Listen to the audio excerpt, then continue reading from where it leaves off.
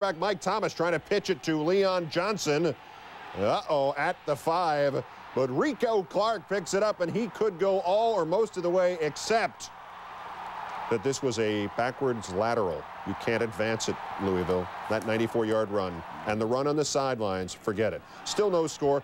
Louisville to punt. It's a fake. Alan Campos takes the snap. He could go. Now, what did they call this one back for? Well, they didn't, but they did catch Allen. Have a seat on the 2. They'd score and go up 7-Love. Second quarter, 7-7 game. Louisville punting again. Now watch this. It's Reggie Love, and he's not the receiver. That's kind of a bad thing there. Louisville recovers the botched punt. We lead to a field goal. Louisville up 10-7 at the break. We're tied at 10, 20 seconds left. This is over, right? It's just going to be Oh! Octavius Barnes has beat the coverage. Oh, they're not going to be too happy in Louisville tonight. Makes the catch and the touchdown. Carolina 17-10, your final.